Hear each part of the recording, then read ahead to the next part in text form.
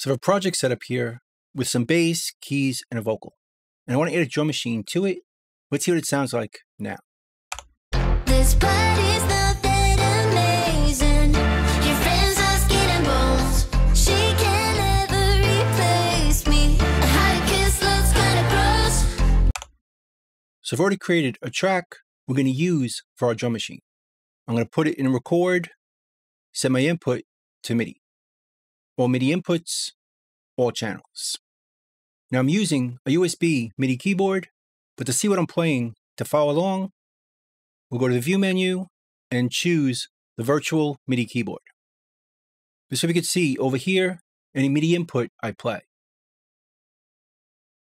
Now we're going to add a plugin to this track to create that drum machine using ReaSamplOmatic5k, which is a plugin that comes with REAPER, or a sampler plugin. Go to the effects on this track, then we'll go to the REAPER plugins and choose ReaSamplOmatic5k. Double click it, and it looks like this. Now we can drag samples directly into this, or browse our hard drive from here. But my preferred way is to use the Media Explorer. So we'll go up here to the View menu and choose the Media Explorer.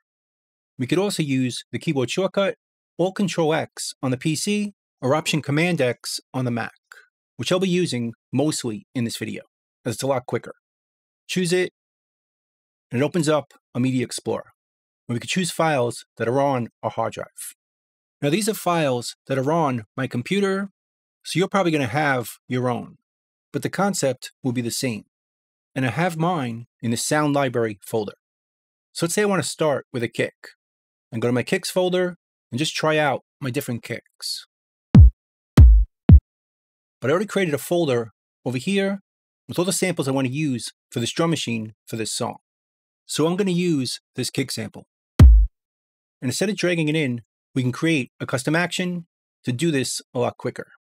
Let's go up here to the Media Explorer and choose Show Action List. Or we use the keyboard shortcut question mark. And that opens up our actions list. But you'll notice in our section, it's already set up for the Media Explorer. So all the actions in here only affect the Media Explorer. So I'm going to search in the filter for Sample Player. And there's an action right here to insert our sample into the active sample player, which basically means the last one we opened. But instead of adding a keyboard shortcut to this, I'm going to create a custom action. Go to New Action, New Custom Action, and it adds it over here. And then I'm going to add closing the Media Explorer right here. Close Media Explorer window. We'll add this next. And now, with one action, we'll add the sample to the last opened sample player, and then close the Media Explorer. Give it a name, hit OK. Now the custom action shows up right here, which is going to insert the sample and then close the Media Explorer in one action. I'll get a keyboard shortcut to it. Now I could use the S key because we're in the Media Explorer section, so it won't conflict with the S key action we normally use to split items. So let's close it. Now in the Media Explorer, I could just choose this sample, hit the S key, and it adds it and closes the Media Explorer. So now that kick sound is in this plugin. And by default, it's going to be triggered by any key I hit. But obviously, we don't want that. So to choose which key we're going to use for our kick, just hit that key. I'm going to use C2. Then I'm going to double click right here, the note start. And it puts that key I hit, C2, for note start and note end. So now, if I hit any other key besides C2, it doesn't trigger the kick. But if we hit C2, it does. So now I need to repeat this for every sound or a sample we want. Let's copy this plugin and paste it. So we're going to use a different plugin for each one of our samples. And let's add a snare to this one. Reopen the Media Explorer. I can go to my snares and try them. Or go back to my samples, where I already chose the snare I want to use. And just hit the S key. It adds it right in and closes the Media Explorer. pretty quick using that custom action. Now we need to assign a key to this one. I'll hit D2 and double click over here. And that assigns it to D2. So now we have two sounds to choose from. Let's add another sound to put on the 4s. That's a much bigger hit. Copy paste, go to the Media Explorer, and I'm going to use this sound. Again, to put it on the 4 along with the snare. Hit the S key, and it adds it to this plugin. We'll give this one a key. Let's make it E2. Double click. Now it's E2. Now we have 3 sounds. Now let's add a hi-hat. Copy paste. Go to the Media Explorer. Again, we can browse to my hi-hats. But again, I saved them in here. I'll choose this one. Hit the S key, and it puts it right here. Let's pan this one mostly to the left. Give it a key. I'll use F#. Shows up right here. Bring the volume down a bit. Let's hear how it blends. Sounds pretty good. Then we'll add an open hat. I'm going to use this one. Notice how long it is. Hit the S key, and it adds it into here. I'll hit B flat. Double click. It assigns that key. It's already panned. Let's make it a bit louder and hear how that sounds.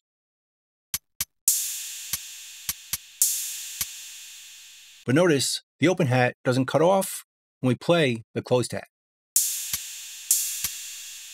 To get that, we should add another plugin. Double click, type in choke into the filter, and there's a plugin right here called MIDI choke. Double click it, and let's put it before the open hat, and notice it works with note 42 to 46. So if we go to the open hat, turn on obey note offs, now the closed hat is going to choke the open hat. Sounding very natural. Now let's add a tambourine. Copy paste this one, put it down here, go to the Media Explorer, and let's choose the tambourine. Hit the S key, puts it in here. Let's pan it mostly to the right. To balance out the hi-hat on the left, bring the volume down a bit and assign it a key. I'm going to use C3. Double click. Tambourine on the right, hi-hat on the left. So we play them together. They balance out the left and right side. Let's add another percussion. Copy, paste. Let's add a finger cymbal to put on beat 4, but every other time. Hit the S key, assign the key. Let's make it D3. Double click it, and it's assigned to D3. Let's put it in the middle, make it a bit louder, like that.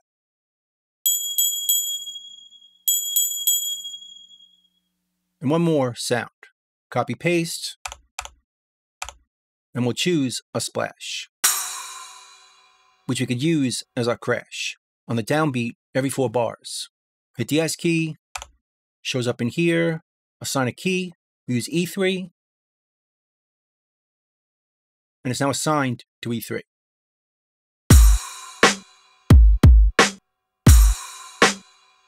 Now if you notice over here, let's close this and reopen it. All the plugins we duplicated are now named based on the name of the sample, making it a lot easier to remember which one is which. But let's record this part. We're set up with our input, but I want to change the record mode right here to, instead of record input, to record MIDI overdub right over here. So now it's going to record like a drum machine where it overdubs instead of replacing each part.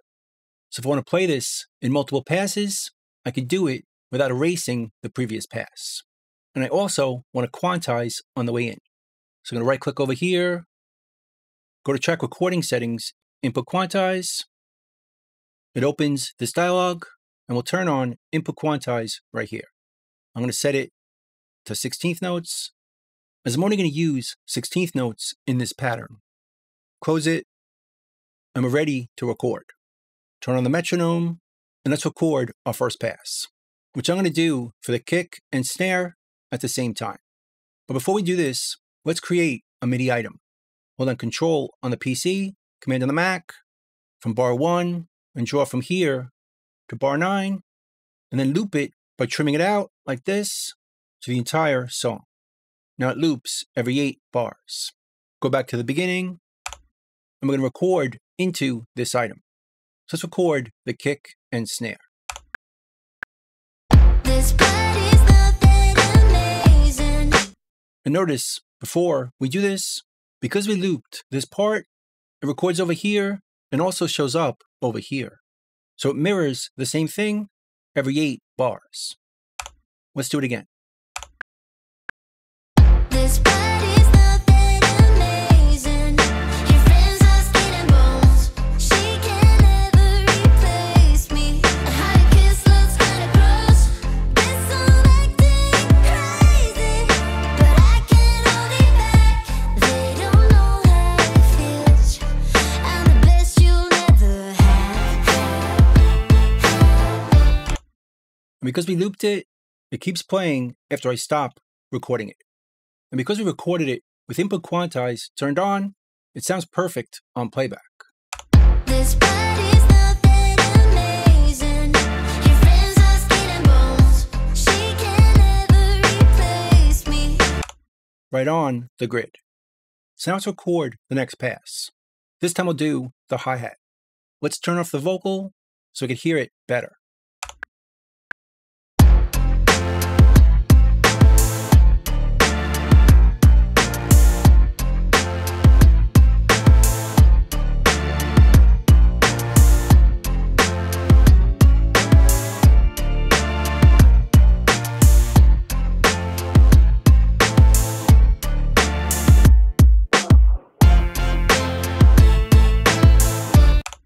And again, because we recorded it with input quantize turned on, it's going to sound perfect in playback.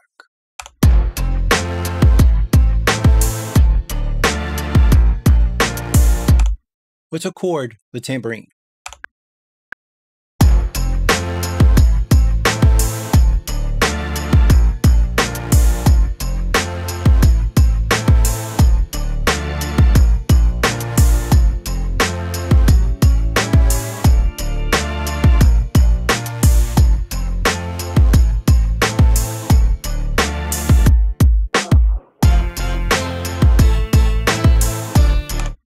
Now let's record one final pass, recording the big hit on beat 4 of each bar, the finger cymbal on every other bar, and the splash cymbal on the downbeat every 4 bars. So we can do that in one pass.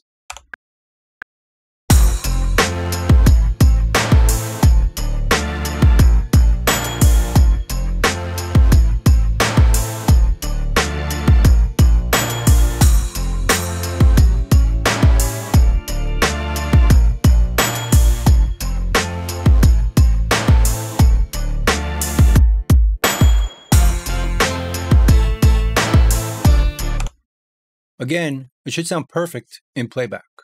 Let's hear it back with the vocal. This body's nothing amazing. Your friends are skin and bones. She can never replace me. How you kiss looks kinda gross. Guess I'm acting crazy, but I can't hold it back. They don't know how it feels. I'm the best you'll never have. The best you'll never have.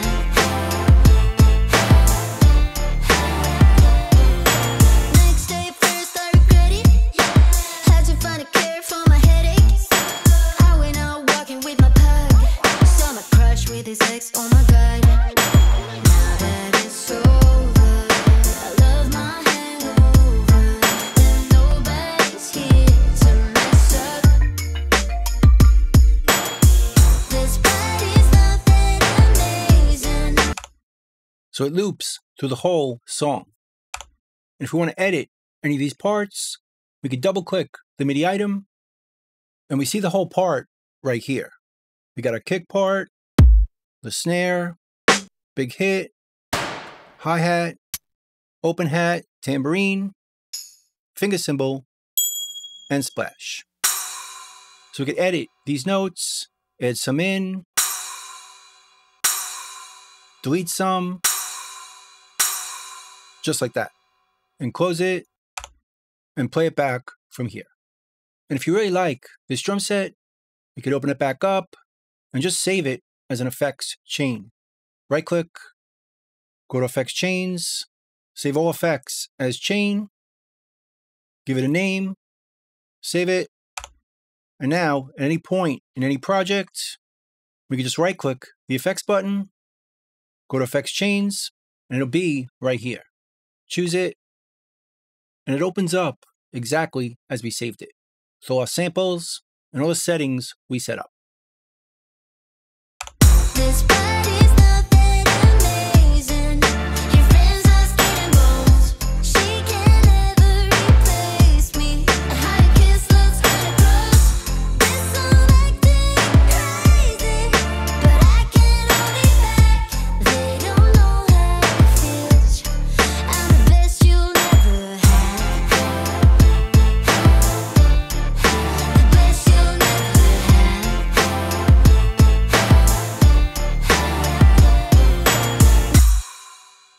And we could save as many kits as we want using effects chains and giving each one its own name. So that's pretty much it.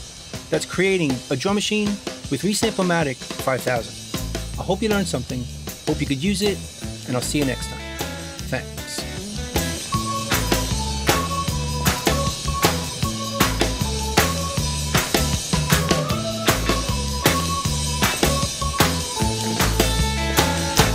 Bingo, boys, let's go.